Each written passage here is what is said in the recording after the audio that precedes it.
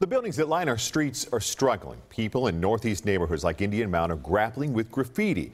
Tomorrow morning, city officials will try to help. Lindsay Shibley spoke with neighbors this afternoon who say it's not enough. Lindsay?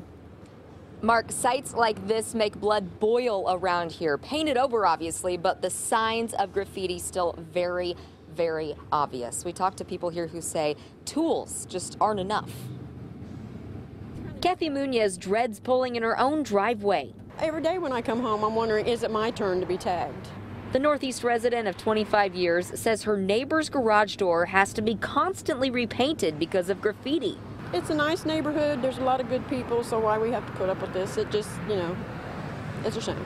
We need a lot more than just equipment. Katie Greer fights to keep the Indian Mound neighborhood clean, but says it's about much more than washing walls. Sometimes it can take 4, 6, 8, 12 hours of manpower time before we can even come out and try to address the graffiti.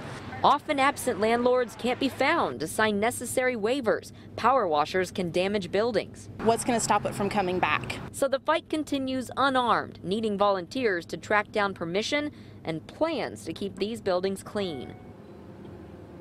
So yes, in a matter of hours, city officials will show people how to use the chemicals and power washers, even how to rent them for free. But the plans that they want around here include better lighting, maybe painting murals because they aren't as much fun to put graffiti over as blank canvases like this one. Again, all that costs even more money.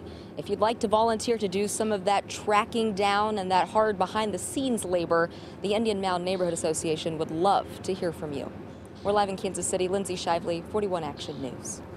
And tomorrow's removal training session begins at 9 a.m. at the city's Neighborhood Prevention Division. That's at 4900 Swope Parkway. Neighborhood groups will also learn how to use chemicals and power washers to get rid of the graffiti.